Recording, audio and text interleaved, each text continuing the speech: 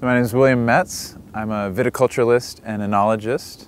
The past year, I've been working on a project to evaluate the applications of drones in vineyard and winemaking purposes. The project is a fellowship organized by the Wilde Est Wine Symposium, covering 15 different regions throughout Europe and evaluating how this technology fits in with each region's unique culture, farming practices, and winemaking philosophies. Typically, I'm flying the EB multiple times throughout a growing season over a vineyard in order to visualize spatial variation.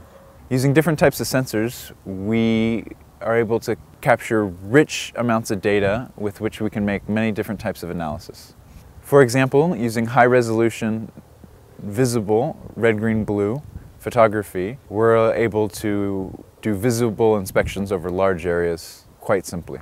With multispectral information, we can create NDVI and other vegetative indexes to evaluate plant health, stress, and biomass. Using the Pix4D software, we're able to make high-resolution three-dimensional models which are useful in extracting useful information from both our multispectral sensors and our visual spectrum sensors, as well as being able to do accurate hydrology modeling, erosion risk, and pesticide transfer evaluation. Furthermore, using these 3D models, we're able to quantitatively simulate sunlight capture of vines on different aspects and in different training systems. One case study where the drone proved really useful is where over a large area, a certain number of parcels had a wide variance in quality. The winemakers knew that they were getting good quality in some parts and bad quality in other parts, and it was quite a challenging proposition for them when planning how to harvest and planning their winemaking schemes for their top-end wines and their second-tier wines. Using the drone over the course of the year, we were able to see where the vines differed spatially in their growth patterns. This was quite interesting in using this information to plan the harvest and the winemaking scheme going forward.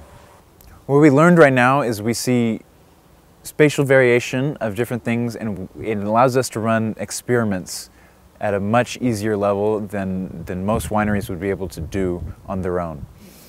This lets us have more quantitative information when planning our winemaking and when planning our vineyard actions and our vineyard planning, such as fertilization or even how much to crop in different sections of the vineyard. Drones are able to provide a very rich quantity of data, and it's our job to be able to sift through this information to pull out specific information, isolate variables that can be used to answer questions that individual companies have. So it's very important to come with the approach of asking a very specific question. What's my spatial variation of maturity in my vineyard? Can I fertilize more quantitatively? And where are my erosion risks, and potentially can I quantify the amount of erosion that's occurring? Going forward, we can imagine that drones will become a more common source of supplementary information for winemaking decisions. We can also expect that as winemakers, we will be better equipped to act upon new forms of information.